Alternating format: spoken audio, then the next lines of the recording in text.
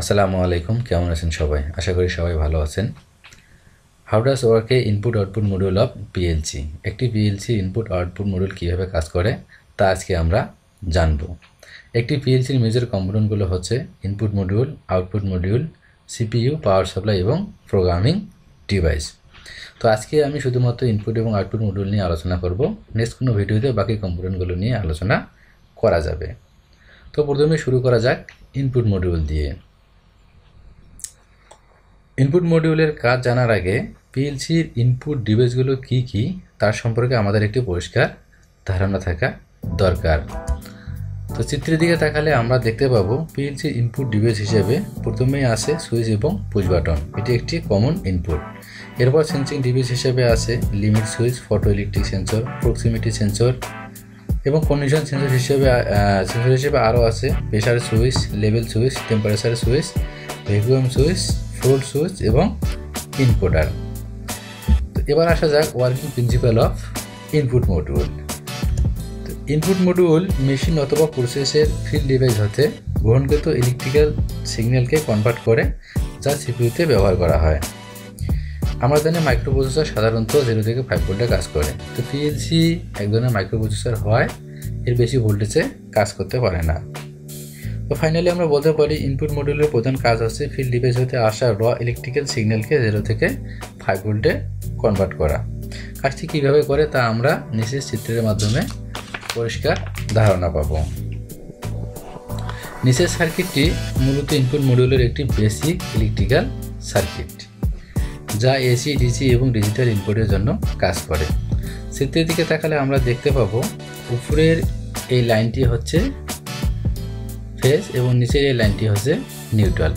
তো লাইনটি প্রথমে এই দিক দিয়ে একটি ইনপুটের ইন্ডিকেটরকে অন করছে, এরপর লাইনটি চলে গেছে একটি ব্রিজ রেকটিফায়ারের দিকে।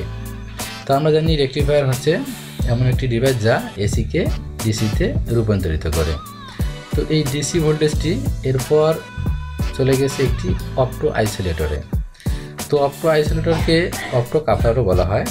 তো অপটো আইসোলেটর হচ্ছে একটি ইলেকট্রিক্যাল অথবা ইলেকট্রনিক ডিভাইস যা লাইটের সাহায্যে একটি ইলেকট্রিক্যাল সিগন্যালকে দুইটি আইসোলেটেড সার্কিটের মাঝে ট্রান্সফার করে।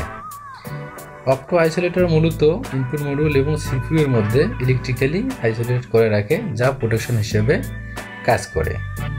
আমরা যদি এই ডিসি ভোল্টেজকে সরাসরি সিপিইউতে ব্যবহার করতাম তাহলে সিপিইউর ক্ষতির সম্ভাবনা থাকে। তো এই জন্য আমরা অপটো আইসোলেটরের মাধ্যমে কাজটি করে থাকে ইনপুট মডিউল। তো এবার আসা যাক আউটপুট মডিউল সম্পর্কে। তো আউটপুট মডিউল সম্পর্কে জানার আগে আসুন জেনে নেওয়া যাক পিএলসির আউটপুট ডিভাইসগুলি আসলে কি কি। পিএলসির আউটপুট ডিভাইস হিসেবে আছে valve, motor, magnetic conductor, solenoid valve, relay, horn, alarm এবং কাউন্টার। তো এবার আসা যাক working principal of output module. Output module control সিগন্যালকে external সিগন্যালে রূপান্তরিত করে, যা প্রসেস কন্ট্রোল করার জন্য ব্যবহার করা হয়। আউটপুট মডিউল মূলত একটি সুইচের মতো কাজ করে, যা পাওয়ার সরবরাহের মাধ্যমে লোডকে অপারেট করে থাকে। পিএলসির আউটপুট কয়েক ধরনের হয়ে থাকে, যেমন রিলে আউটপুট, ট্রিয়াক আউটপুট এবং ট্রানজিস্টর আউটপুট। আমরা যদি নিচে সার্কিটের দিকে তাকাই তাহলে দেখতে পাবো সিপিইউ হতে প্রাপ্ত সিগন্যালটি প্রথমে আউটপুটের একটি ইন্ডিকেটর অন করে, এরপর অপটো আইসোলেটর হয়ে প্রোগ্রাম অনুযায়ী আউটপুটের কোনো একটি বিটকে অন অথবা অফ করে থাকে।